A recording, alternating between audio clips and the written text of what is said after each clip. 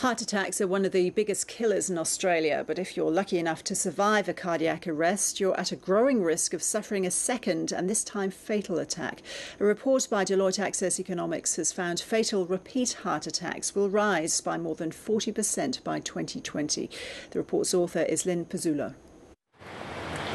The numbers are increasing from 10,000 events this year. So we had 10,000 people who died from a heart attack in 2010. And of those, about 5,000 deaths were attributable to secondary events, which means a repeat event, a second or subsequent event after an initial heart attack.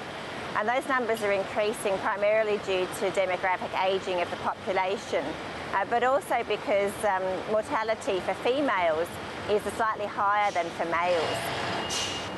And if you do suffer a second heart attack, is it more likely to be fatal than the first event?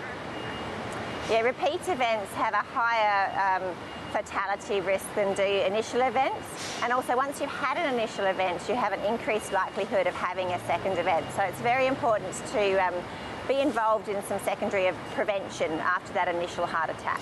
But your study found that 86% of heart attack victims are not fully aware of what they should do in order to prevent a second heart attack. So they're just not getting the information they need.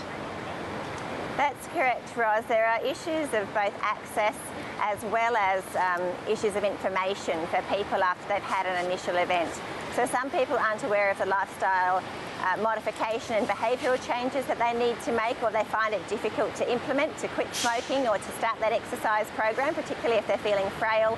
Also, if the person is not complying with their medication regime, or if they're not able to access cardiac rehabilitation, they cannot be preventing their second event.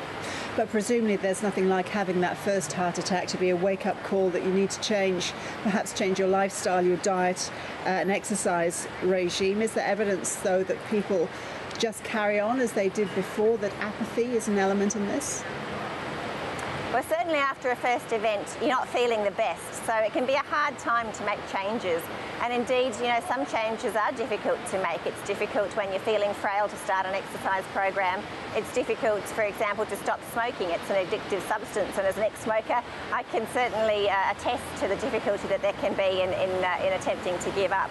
So we have to understand the factors, the barriers to the reasons why people are not being involved in that preventive activity, and also for some people it's just a matter of access, particularly people who live in regional Australia. Lynne Pezzullo, thank you. Thank you.